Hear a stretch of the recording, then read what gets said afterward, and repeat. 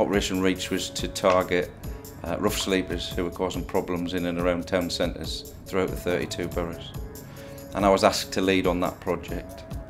Rather than the normal approach of going around and arresting the rough sleepers and the beggars, we decided in Havering to adopt a new strategy based around the Diamond Initiative of support, engage and encourage.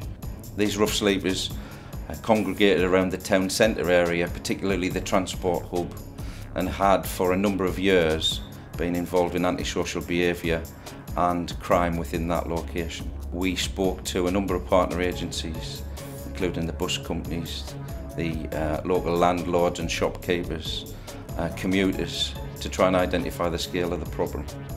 And it became very apparent that because the rough sleepers had been allowed to entrench themselves within that location, they were seen as part of the fixtures and fittings. All the capable guardians that should have been taking action were just ignoring them. And it became such a problem that CCTV would be actually put on the street sleepers to ensure that they weren't assaulted. So we decided that we would write a standard operating procedure to be given to police officers so that if they came across a rough sleeper or someone begging within the town centre bus hub, then they would have to do something. The location had suffered a lot of regeneration, and therefore we couldn't really do a lot about the location.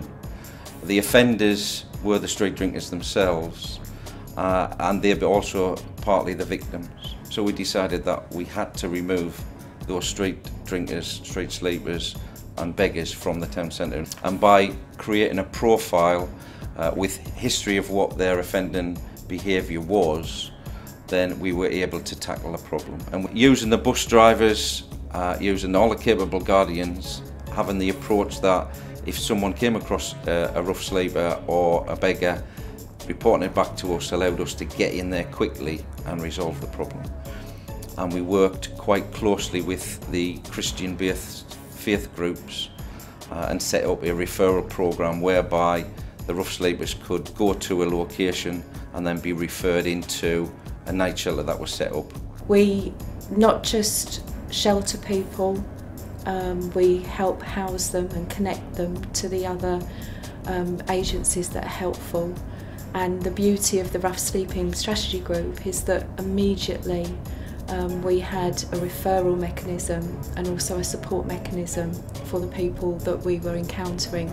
I lived on the streets in Romford for nearly on and off for 3 years.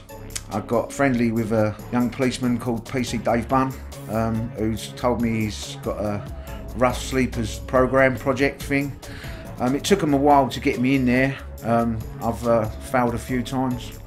I've had a few highs at the same time. But I'm now at Veterans Aid. The police done so much for me. It's just unbelievable what they've done. I've been drug free for 5 months. Like I say, now I'm at Veterans Aid.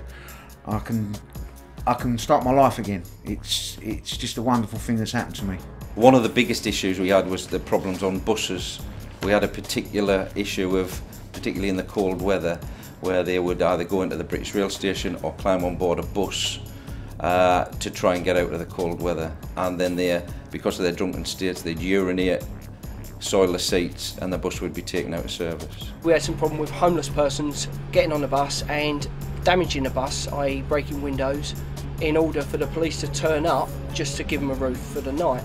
Well, now, since the police intervention, all this seems to have stopped. There has been a dramatic reduction in these kind of incidents, and it's now also proved to be a good source for the drivers now to work alongside the safer transport team, as all problems seem to be addressed rather quickly. One of the partnership aspects of it is Asda, the local supermarket, gave us 6 mobile phones so that we could give them to the rough sleepers, so that we had some sort of contact with them, so at least we had a phone number for them to ring. The Salvation Army, who've been fabulous, allow people in there to have a shower. We use them as a reception point. The Salvation Army is the biggest provider of housing for homeless people in the UK, particularly in London, but not in Havering. Havering has absolutely nothing, not just from our own agency, but from other agencies as well. That problem was removed. We now have a night shelter, which hopefully long term will be a full-time facility for the borough, which will cope with and help develop the youngsters and the older folk who come within their remit. So we work with the council around issuing tickets for littering, and we're one of the first boroughs in London to be issuing those tickets on behalf of the local authority. Lots of hard work have gone into this project. No funding whatsoever has come into the project. It's been done with what resources are available. And the local authority had nothing in place before we came into this, nothing whatsoever.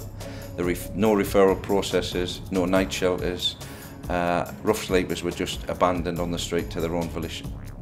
And this project has been so well organised, and we've got buy-in from so many different organisations, particularly around our strategy group meeting which we have, that we could pick this project up and place it in any borough within London, and I'm very confident that that would be a success. Although Havering is a low crime borough, the fear and perception of crime was quite high, and that was being sort of exacerbated by the fact that rough sleepers were seen quite often. Since the initiation of the Rough Sleepers initiative, this has been drastically reduced. We no longer have issues with rough sleepers, beggars, or any problems of that nature. This is how effective this project is.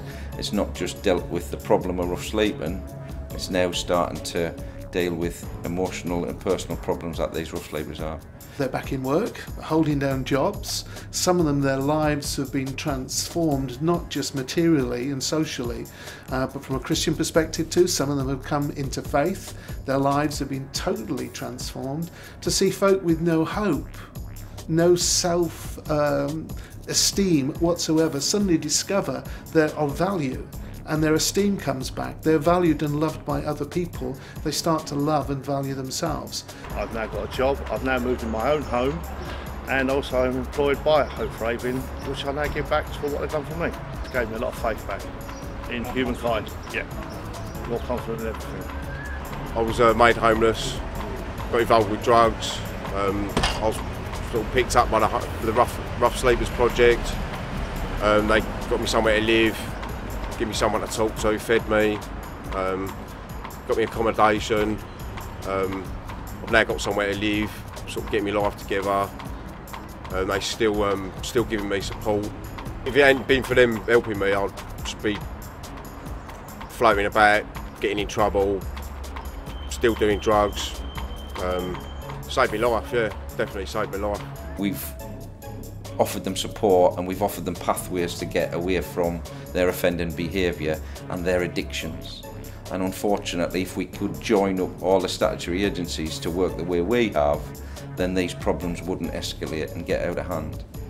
And that's testament really to my staff who've worked tirelessly to engage these people. And it hasn't been easy. Some of them have told us where to go.